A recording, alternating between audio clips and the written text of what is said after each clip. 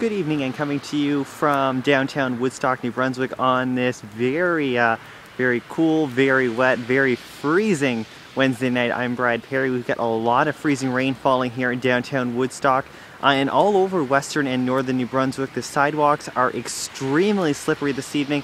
Roadways are just as bad. Our team here are responding to a lot of 911 calls for accidents. And the freezing rain is expected to continue throughout much of the evening tonight. Now take a look here. I'm down in the downtown part of Woodstock. It's hard to tell that there's any freezing rain until you're actually out walking or driving, and that's when you can tell that the freezing rain is actually here. And I know on my little journey around the downtown part, it's a couple times when I almost fell, but it is very icy tonight, so do use caution on the roads, especially tonight and first thing in the morning as this freezing rain warning continues. Coming to you from Woodstock, New Brunswick, I'm Brad Perry.